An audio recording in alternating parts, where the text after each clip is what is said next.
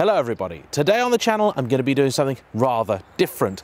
I am going to be doing my best impression of your average supercar obsessed car vloggers.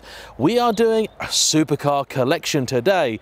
Oh yes, going through the whole hog all the way down to VVS, the YouTuber's favourite. And it's a very special day for a number of reasons. Now this isn't actually a car for me, it's for my friend Antony from the channel Sports and Touring.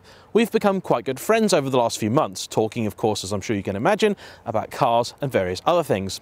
He and his son Damani share a passion for anything petrol powered, and this is genuinely his first supercar. He is truly excited to pick it up, and he asked me to be part of that process. And that meant a few things. I went down with him to look at the car and talk with the VVS, who I have to say have been excellent, but a little more on that later. And he also wanted me to be there for the collection day to make it that little bit more special, to get that experience that he'd seen so many others on YouTube have, and to make it his very own. In less than 12 hours, I'm going to be heading over to Antony's to pick him and his son up and taking them over to VVS. But I wanted to see if there was anything that I could do to make that day just that little bit more special. And luckily, my friends at Audi were more than happy to help. You see, Audi wanted Antony and Damani to get their first supercar in style. So rather than being picked up in my little BMW 1 Series tomorrow, they're instead getting ferried over in this. And they genuinely have no idea about it. It's very kind of Audi because I asked them at absolute last minute whether we could do this, and they are more than happy to oblige. But, as you may be able to tell, it's already starting to rain. I've got to get an early night because it's a very early start, and we're going to pick up the action in the morning. Morning James, how are you? Morning, very good. This is a very, very nice ride you've brought with you today. What happened? Well, I was meant to have it next week, and with what we were doing today, I asked Audi if I could have it a little bit longer than normal. Told them what we were doing with it, picking up your first supercar, and they didn't want to see you go and do that in a BMW 1 Series. But I've also brought you just a small little something to look at, not leaving it with you unfortunately, just to give you a little bit of YouTube inspiration. Oh, okay. Oh, I know what this is. Hang on, here we go. What is it? What is it? Oh, congratulations, man. You can unbox that. Don't worry, I've already unboxed it, so. Oh. This is exactly how they come. Make sure I do this properly. Oh, wow, look at that. Wicked. Wow. Congratulations. Look at that. Congrats, and in fact, when you get one, they give you a little bit. So basically, you can both have one when you hit 100k. Oh. So if you're a member of the team, you get it. Look at that. JayEmm on cars, 100k. Yeah. So I'm using this video as my 100k celebration as well. Oh. Man, how did it feel when it arrived? Yeah, really surreal actually, because like I waited for it like 2 months after I actually hit 100k. Yeah. And then I got bored and emailed them, and then they're like, "Oh, you are 100k, aren't you?" Yeah. So I'm like, "Oh, I guess you have a plaque then. Thank you." And yeah, it sat at home for 2 days before I even opened it, and I was like, "Yeah, it's nice." That's awesome, man. I don't know where I'm going to put it, but 4 years of hard work. yes, That has to hang behind where you do your live streams. yeah, that's where everyone else puts theirs, isn't it? Yeah, it's got to go there. I don't want to move the princess though. So we're heading down to VVS now, gentlemen. What do you think of a taxi? Taxi? This is more than a taxi, my friend. And if this was a taxi, yeah, this is definitely the executive package. It's pretty impressive. I have to say, I wasn't expecting it when you rocked up in this. It's stunning colour, but the thing that really blew me away was what Damani noticed was the brakes. Yeah, the brakes are massive. Like, as soon as I stepped out, the front discs like take up the whole of the front wheel, and it's wicked. So okay, so let's talk a little bit. Let's drop a few little hints about what it is that we're going to get up. So I mean, because the car, and this is an interesting thing because I often talk on the channel about you know, what is a supercar. Because I was watching Car Trek 2 the other day with Tavares and Hoovy and Ed, and they did a thing where they got 3 supercars, and they got an old Aston Vanquish, a Maserati 4200, and a Merc CL65, and I was sat there raging, going, none of those are supercars. None of them are supercars. I mean, like, so a lot of people would say, like, oh, because, you know, something's got not so much power, that doesn't make it a supercar. But what we're picking up for you today has got less power than this. But would you say this is a supercar? I wouldn't. I think there's a difference between supercar performance and a supercar. Yeah. Now, and this car we're picking up today, now it wasn't a dream car for you, but it was a dream car for you, wasn't it? Yeah, it was a dream car for me. So when this car came out, it was like just like mind-blowing to me. I thought it was one of the most beautiful cars out there at the time.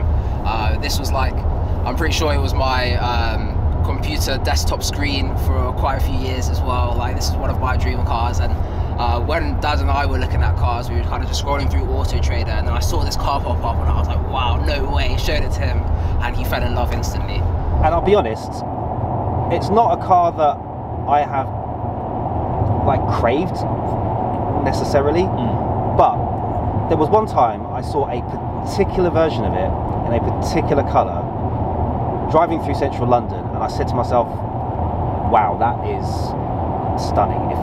If I was ever going to get one of these, it would look like that. And this car does look like that. And I actually, it's like one of those cars that was never a dream car until I saw it, and then I had to have it. Yeah. So what were your criteria? Because I know we actually discussed this a couple of months ago, and you didn't know you were going to get even this particular model of car or brand of car. No. You weren't too set on anything. But what were the criteria that you had for choosing your first supercar?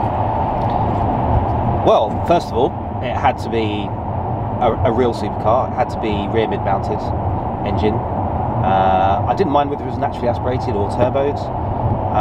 But most of all, it had to be a car that made me feel like $1 million, if you know what I mean. But it had to be a car that was very sporty.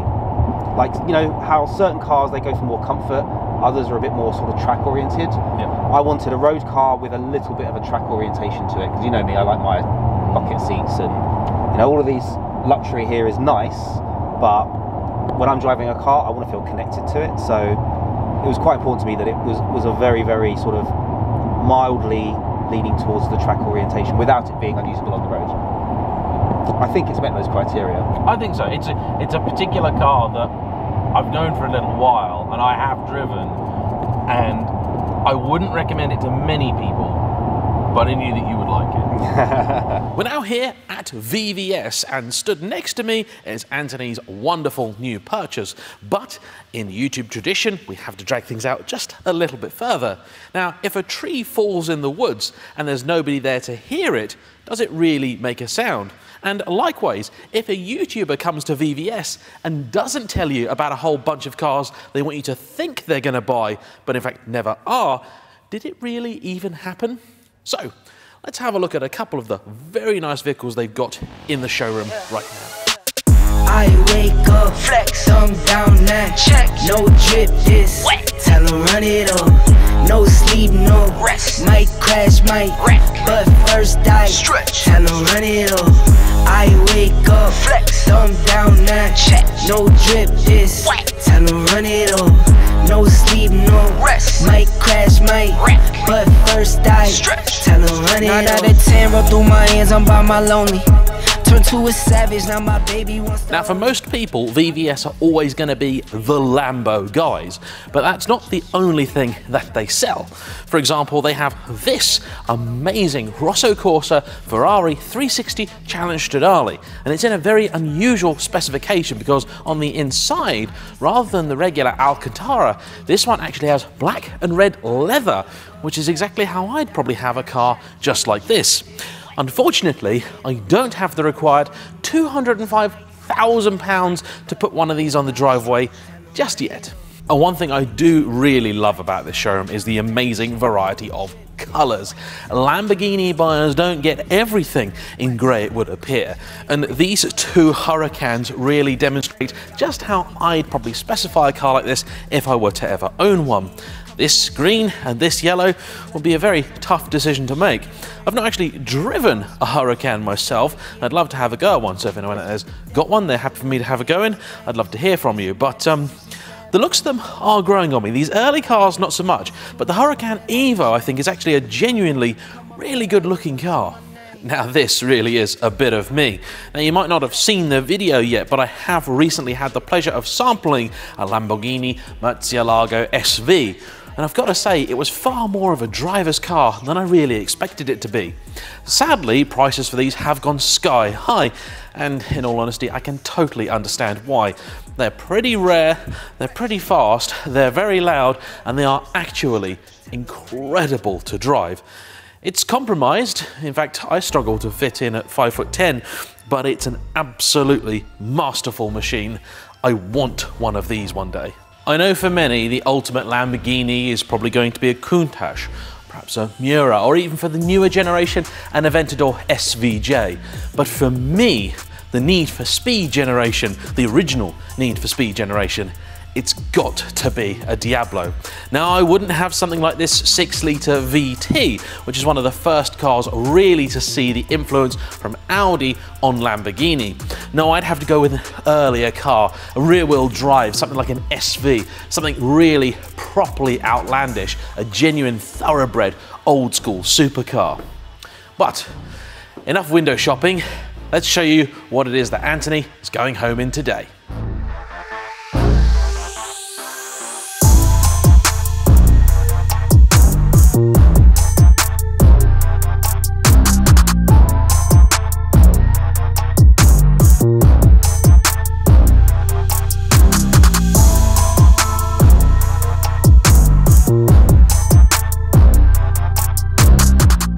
It's this, a 2012 Audi R8 GT Spider, 560 horses, 10 cylinders, 8,500 RPM of purebred German supercar goodness. Now, a lot of people might see this as the poor relation to the Gallardo, but I can tell you with some authority, this is actually the much better buy. And it being the GT, it has, of course, quite a lot going for it over a regular R8. It's a little bit lighter, it's a little bit more hardcore. This is a very special thing indeed. Beyond all the usual goodies you get with the GT, this one has had all of the carbon boxes ticked and even a couple of little extra bits of Alcantara put in it by some of its previous owners.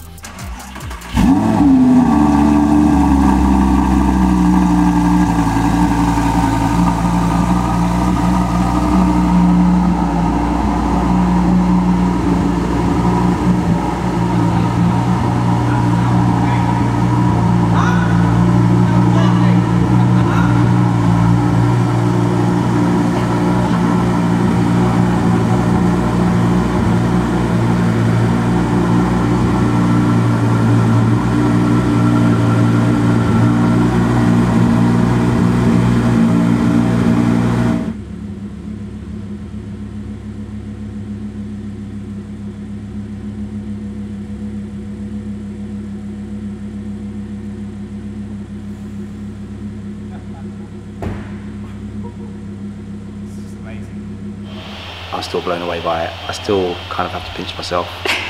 Come on. I'm going to say this because you're too humble to say this to camera, but I'm so proud of my dad for working so hard his whole life to be able to be in a position to own a car like this. It's not obviously public knowledge, but my dad has come from literally starting from nothing. There was one point where he was homeless, living out of friends and family's sofas and struggling to have a place to eat, money to live. But he never stopped, never gave up, worked his whole life, worked hard every single day. I've been there to see it for the 21 years I've been there with him. He built his companies up, built everything up to the point now that he's driving a freaking supercar. And I just want to say I'm so proud of him, and I love you, Dad. I love you too. All right, stop it, I'm gonna cry.